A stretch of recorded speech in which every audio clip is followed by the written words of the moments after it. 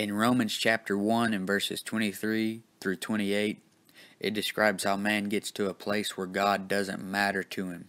It describes how a man gets to a place where all that matters is himself and his favorite sins. A man can get so far into sin that he hates anything good, hates Christians, the Bible, and he would kill God himself if he could. Man would get rid of the God of the Bible completely if it were possible. That is why you have movies and TV shows where they portray God as dead or on vacation or retired or not caring about his creation. They want a world without God so they can do what they want without anyone to answer to. But men do some things that make them go deeper and deeper into sin. And one of them is they make God an image. Romans 1:23 says, and change the glory of the uncorruptible God into an image made like to corruptible man, and to birds and four-footed beasts and creeping things. And this is backwards from what evolutionists would have you to believe. It starts with man and goes down to creeping things in verse 23, instead of starting with a tadpole and turning into a man. Just like how the Bible has the Big Bang at the end, but the evolutionists have it at the beginning. They always have it backwards. That's because Satan likes things backwards, and that is where you get things like backmasking. But notice it says they changed the glory of the uncorruptible God into an image.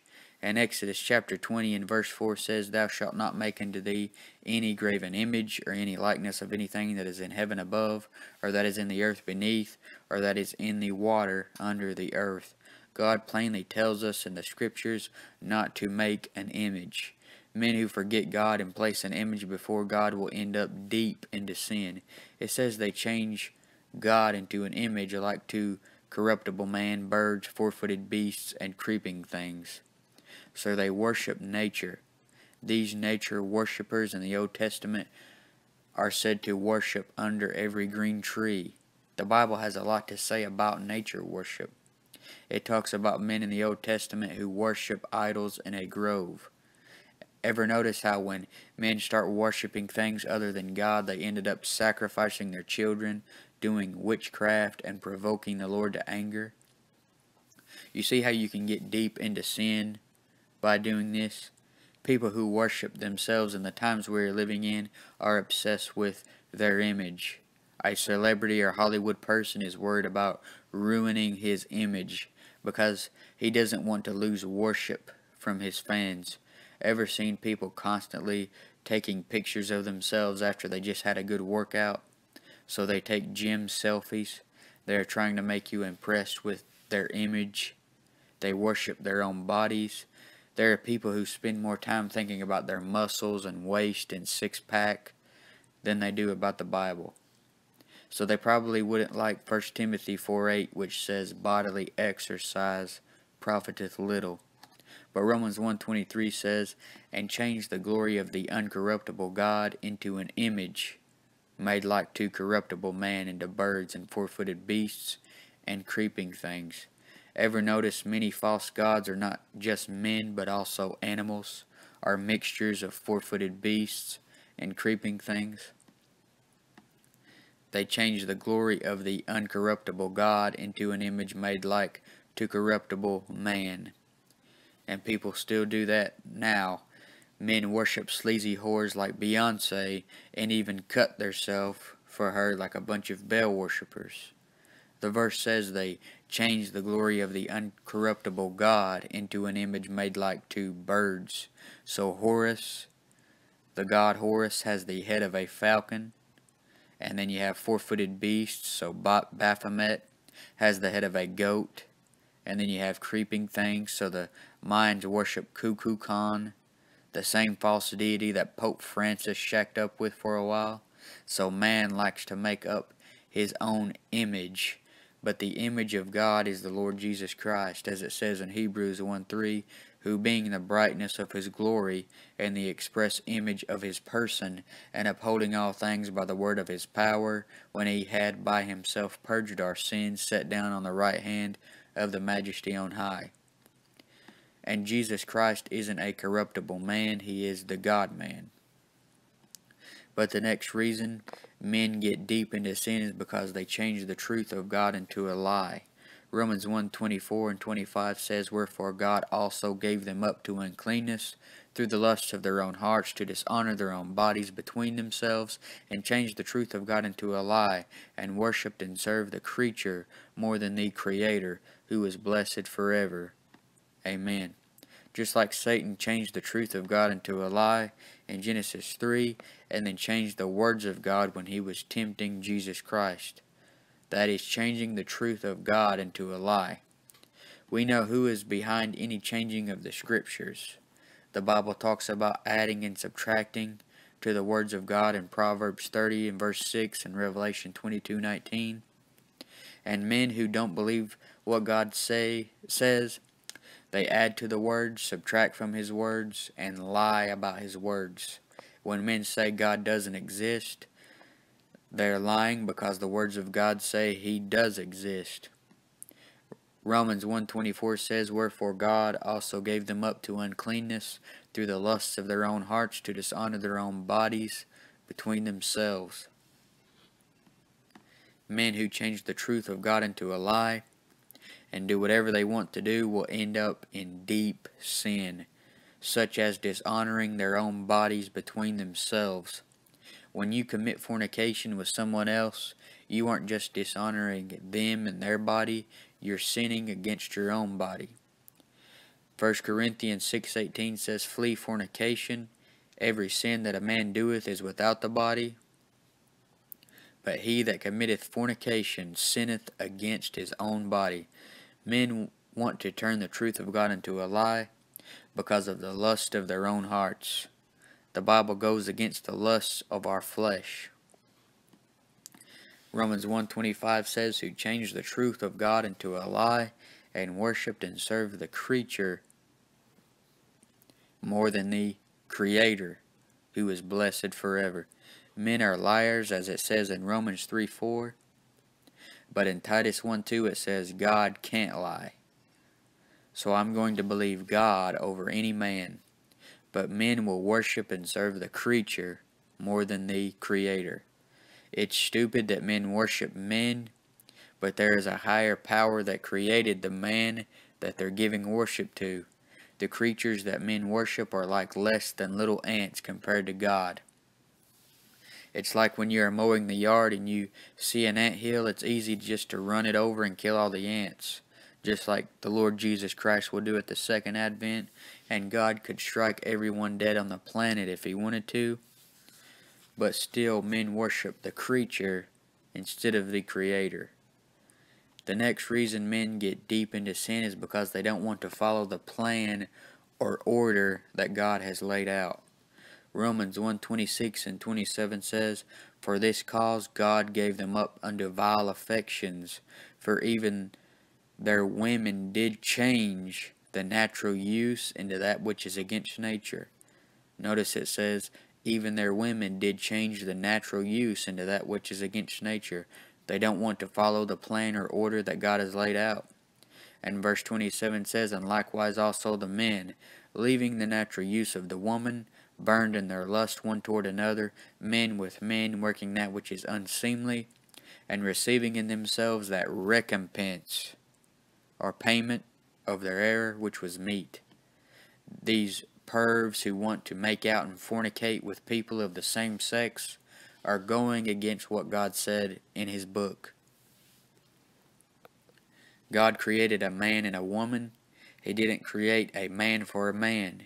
And these same sodomites will change the truth of God into a lie and say things like David and Jonathan had a homosexual relationship, or they will say God is okay with men getting with men as long as it is a monogamous relationship. So they change the truth of God into a lie. They aren't just doing something unnatural, they're going against nature. They don't like God's plan and order. They burn in their lusts one toward another. They are unclean because they have put their mind on the unclean. When you sit around and look at nudie magazines, soap operas, The View, Teen Mom, Dancing with the Stars, Pretty Little Liars, The Kardashians, and you're raised up on sodomite-loving Disney Channel, then your mind gets full of unclean filth. If you keep going in this direction without wanting God in your knowledge, then you will end up burning in lust. If you read the Bible and fill your head and heart with the words of God, then you will be like Jeremiah, who says in Jeremiah 20 and verse 9, "But his word was in mine heart as a burning fire shut up in my bones." These men who are burning in their lust and not wanting to retain God in their knowledge will eventually be thrown into a place where they are literally burning in a lake of fire. Your sins aren't worth rejecting Jesus Christ over. And verse 26 says, "He gave them up to vile affections." If someone has vile affections, then they are loving something that is filthy. When a man goes against nature and gets with another man, and when a woman gets with another woman, they are doing that which is unseemly. Verse 27 even calls it an error. Unseemly is like not fit or indecent. The natural use is man with woman, but men want to change the natural use that God planned to the unnatural. 1 Corinthians 6, 9 through 11 says, "Know ye not that the unrighteous shall not inherit the kingdom of God?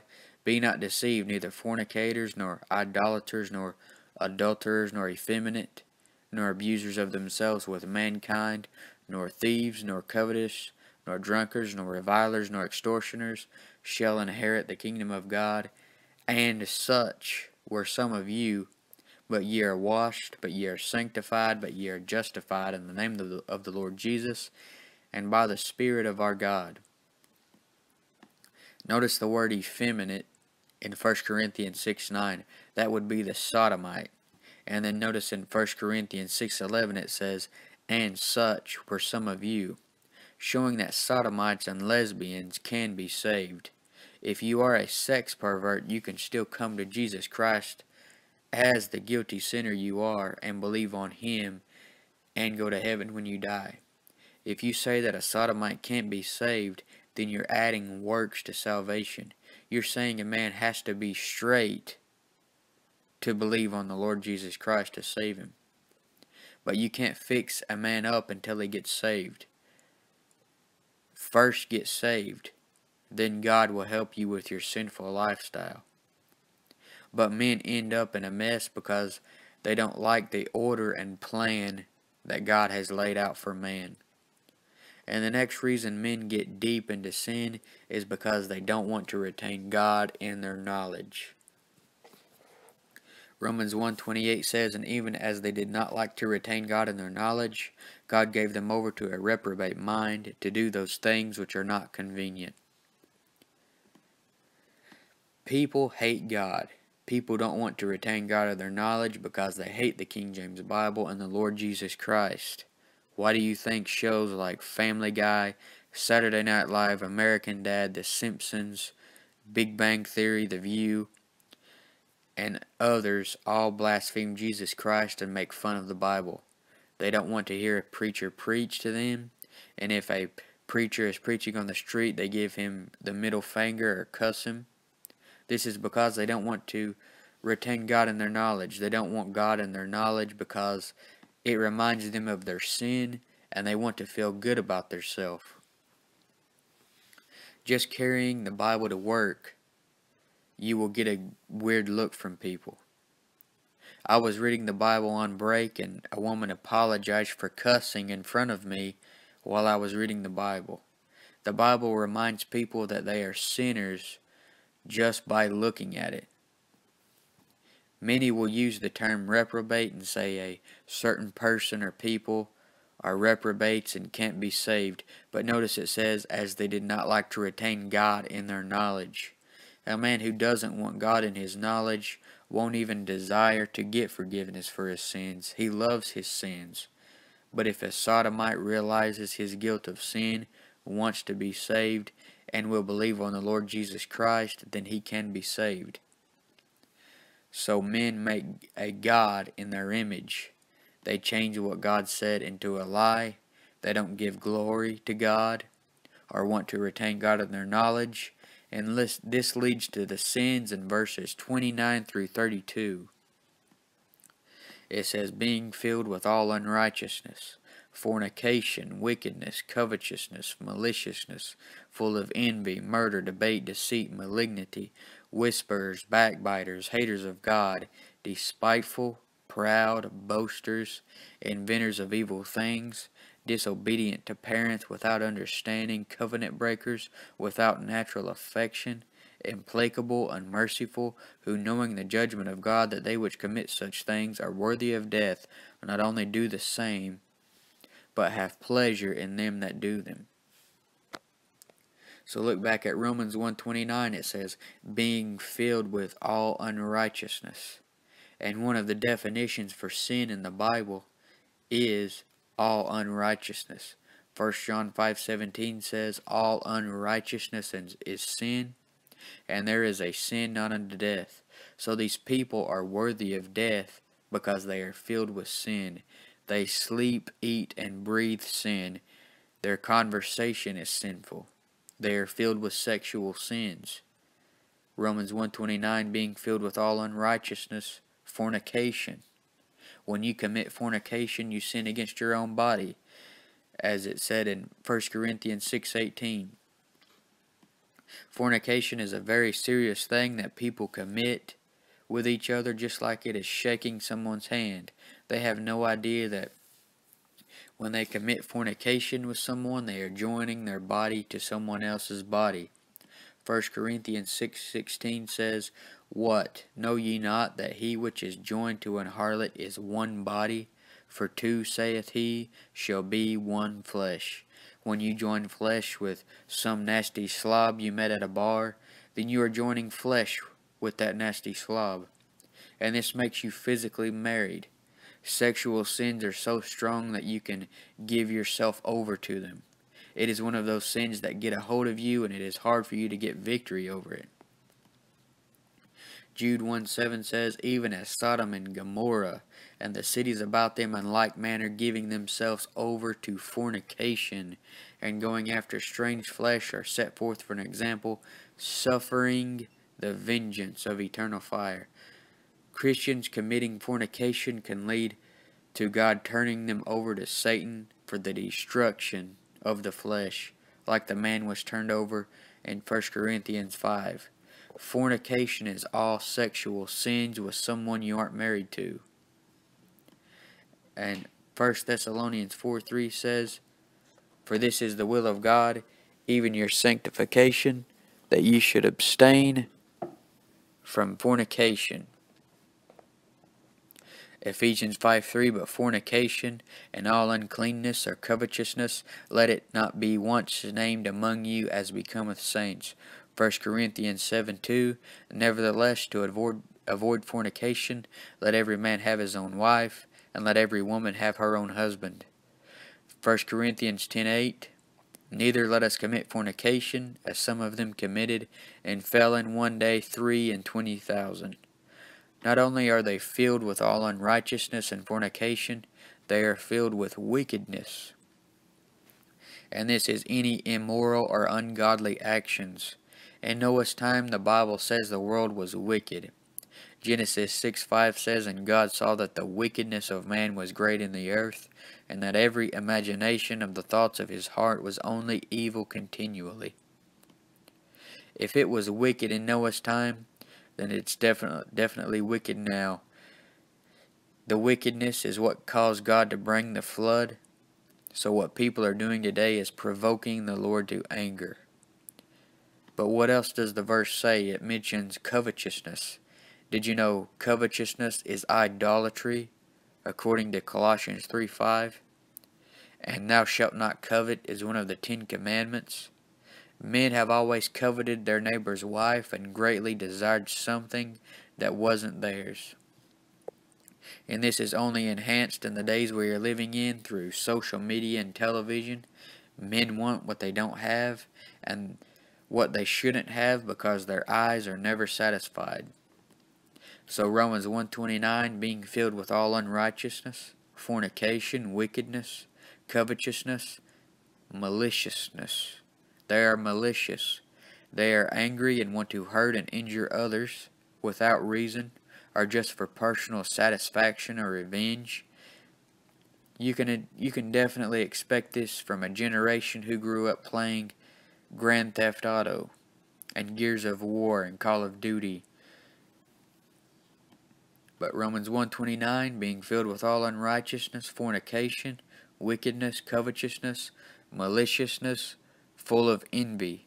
They are full of envy. They are full of dislike towards someone who has something that they want for themselves. This is one of the reasons men talk bad about others, is because they have something that they want. The next one is murder. We are living in a time when murder is everywhere. You constantly hear of someone shooting up a mall or a theater. Murder is in the music. There is a record label called Murder Inc. Marilyn Manson recently made a video that depicts Donald Trump as being murdered with his head cut off. Murder is in the video games. Like I mentioned earlier, Grand Theft Auto. It is in the movies. There is so much murder that the ID channel can make multiple TV shows with multiple seasons that talk about different murders that took place. The Bible says, whosoever hateth his brother is a murderer. The next sin is debate. Even you men who don't like to get into arguments with others will still argue with God. The next sin is deceit. Have you ever told a lie? You can tell a lie without even opening your mouth. You can tell a lie by nodding your head yes or no. You can tell a lie by making a certain facial expression that led someone to believe something that wasn't true. Lying is made pretty today, and that's why they have shows like Pretty Little Liars. You know we are in perilous times when people find it entertaining to watch God's commandments being broken. The next sin is malignity. That is extreme enmity or bad dispositions towards someone else. Do you know, or do you have a bad attitude towards other people and treat them like you would treat your enemies? The next sin is whisperers. This is gossipers. Ever walked into a room where someone was whispering and you find out what they are gossiping about and join in by going along with what they're saying? And then you end up doing the next sin in the verse, backbiting, talking bad about someone behind their back. What about haters of God? You have people today who hate God so much they would kill God if it were possible. That is why shows like Wonder Chosen have God committing suicide on one of the episodes. You can't serve the sinful things of this world and God at the same time. If you want to serve sin, then you will hate God because He is against those sins in His book. Rappers are always talking about people being haters, but if they knew the character of God, they would hate God just as much as any sodomite hates God. What about being despiteful? This is showing contempt to someone and turning up your nose at them. Proverbs 13:13 says, whoso despiseth the word shall be destroyed, but he that feareth the commandment shall be rewarded. This is what people do to God and His word. But what about being proud? We have all been proud of ourselves at some time in our life, and that is why you want to go and brag about something you did to someone else. That is when you commit the next sin listed, which is boasting. Ever met someone who is always bragging about themselves? They have no idea how dumb they are making themselves look. God is the only one that can brag about Himself and it not be a sin. Just as He does in Isaiah 44:8, where He says, fear ye not, neither be afraid. Have not I told thee from that time, and have declared it? Ye are even my witnesses. Is there a God beside me? Yea, there is no God, I know not any. God brags about Himself, and we should brag about Him, not ourselves. What about inventing something evil? The verse in Romans said, inventors of evil things.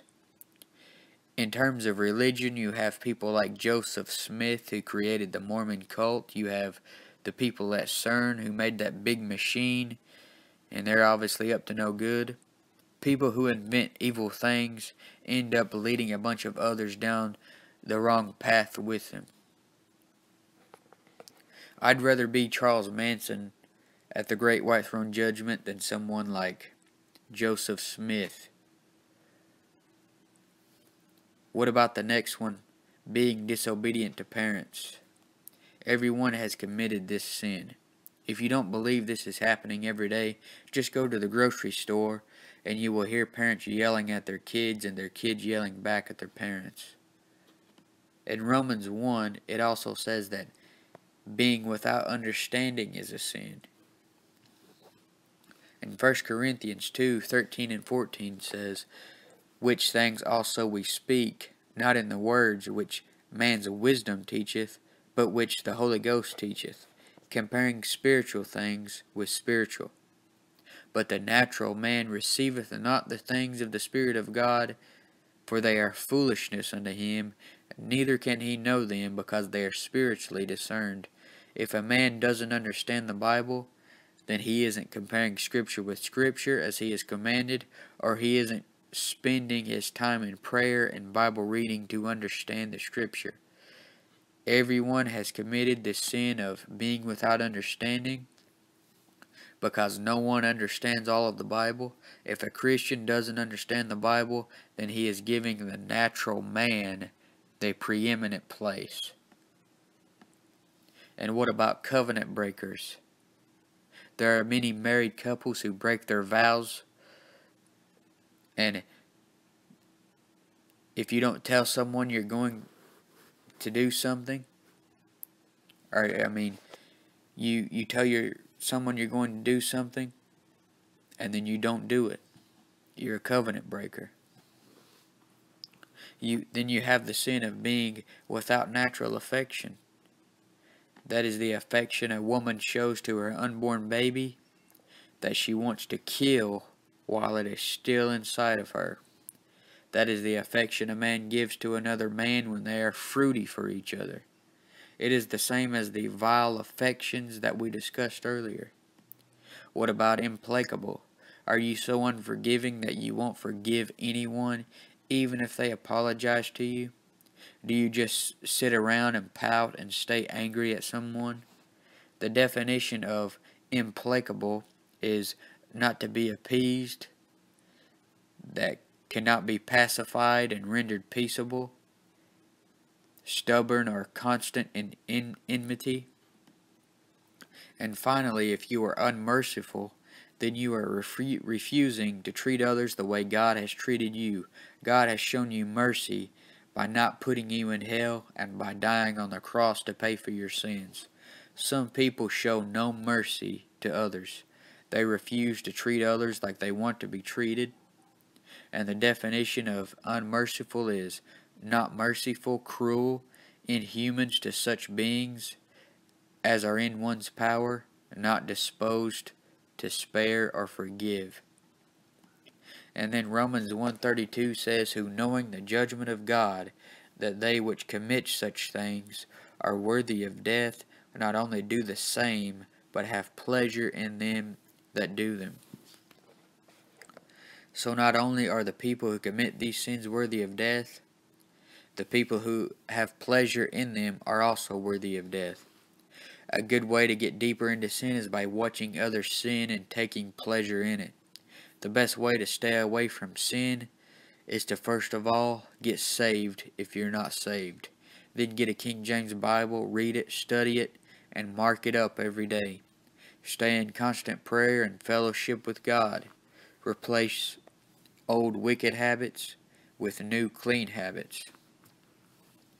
When you want to sin, quickly go to God in prayer. Quit walking in the flesh and walk in the Spirit. The way to do this is when you have the desire to sin, start doing something spiritual. Plead the blood, listen to preaching, Put on a gospel song, call a Christian friend to talk. Do something spiritual instead of thinking about the sin. But this has been Romans chapter 1, 23 through 32 about how to get deeper into sin.